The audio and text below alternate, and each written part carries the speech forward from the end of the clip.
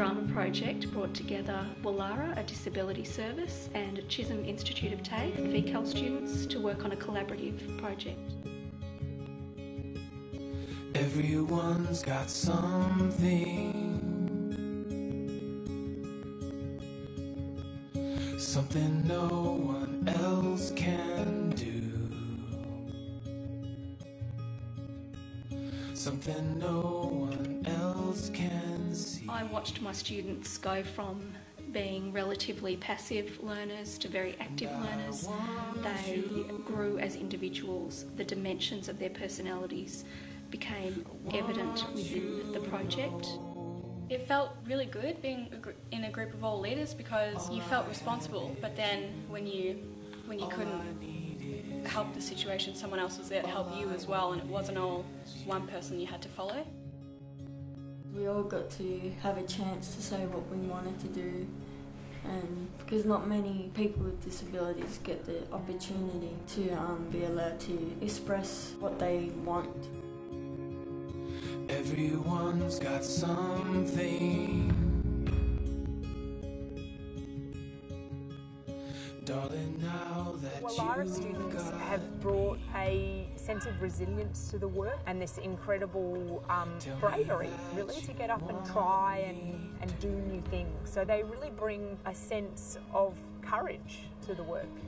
It was a win-win for both groups because we loved coming. By the end of it, we just wanted to be here. And I think it was a win for them because they loved to be around us.